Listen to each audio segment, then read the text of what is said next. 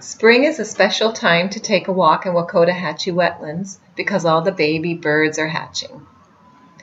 Archie and Debbie and I and Jim took a beautiful walk in the morning. And the first thing we saw were some beautiful little tiny baby snowy egrets.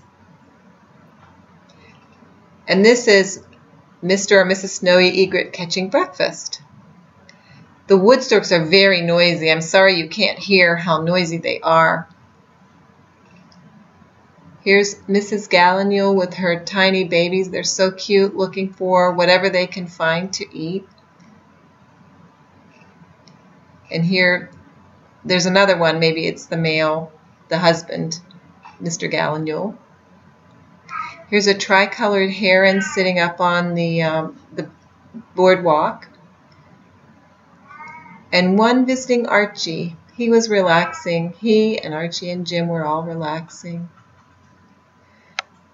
These two teenager tricolored herons have nice little mohawk hairdos. But sometimes they have trouble getting along like teenagers we know. Austin, JJ. Here they are trying to balance up on their special perches. And the last thing we saw was this Anhinga drying his wings.